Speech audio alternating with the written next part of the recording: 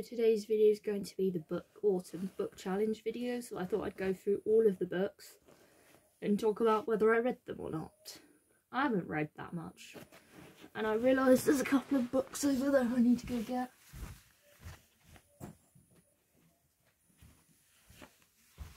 So, sitting in front of my book shelf. So we'll start with this one. Read this is Charles Dickens, A Year That Changed Him.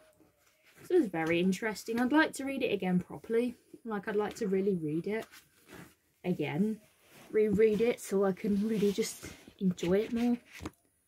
I didn't unenjoy it, but I'd like to read it again. Next we have Animal Magic. I'm still currently reading Hamster Magic. I'm on page 140. So it's been really good. Like, this is a series.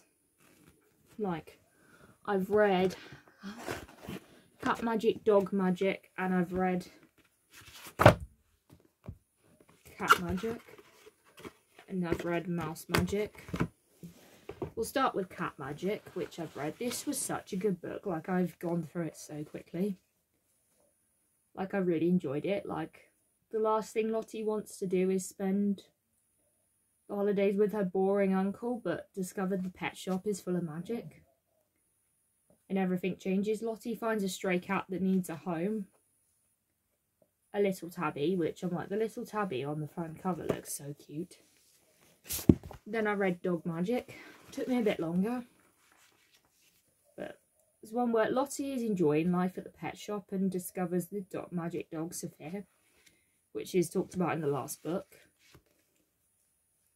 But the school bully threatens to ruin everything. Lottie and Sophia must just how far their magic can go, and they try and stop the school bully and that.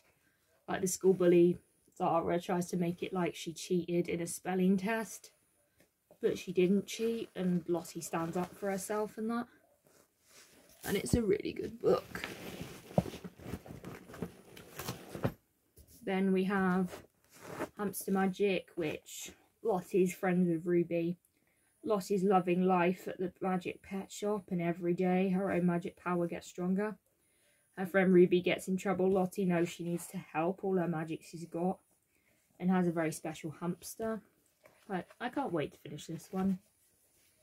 This is something a bit different to what I'd normally read. Like, this is The Girl at the Window. They say she doesn't exist. This is Penny Jolson. And also there's another one down there that's I Have No Secrets. This is my first book I've read by her. Like, I haven't read anything from hers before. Page 191. Kesha watches the world go by from her bedroom window. She's not well enough to leave the house, but sees everything from the window. Kesha witnesses a mystery, and it's like, does she have the answers? Very good book. This is kind of different. Like, it's more of a mystery, which I don't normally read that sort of thing. Moving on to some stuff that I didn't read. I'm still yet to read these George Orwell books. I will get to them at some point. This one is Coming Up for Air. Like, I enjoy a lot of George Orwell books, and this one is The Bernie's Days. And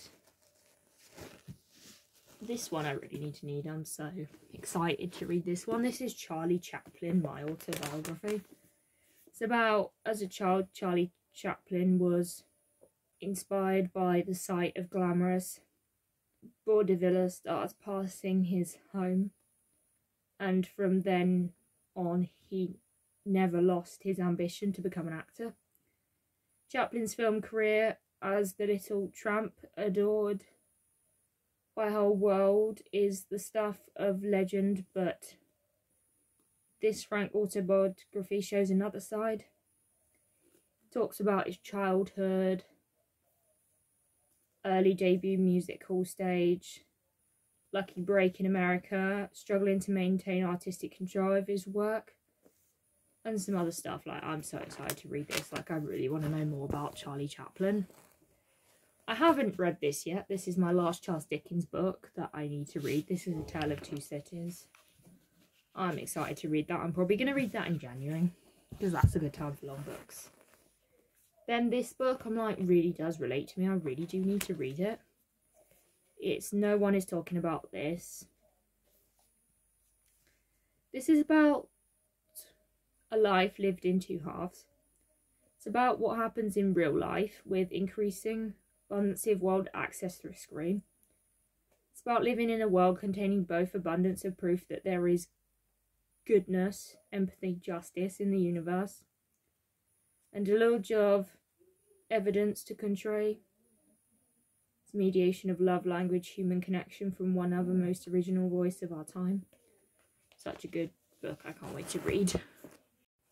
So then this book by Jenny Coogan, this is about the bookshop. They moved from London to Scotland and run a bookshop. Then this is the last book, Primrose Square. This is about all the women in Primrose Square. And you find out all about the square and that. So, enjoyed this video. Don't forget to like, comment, subscribe. I'll see you in another video. Bye.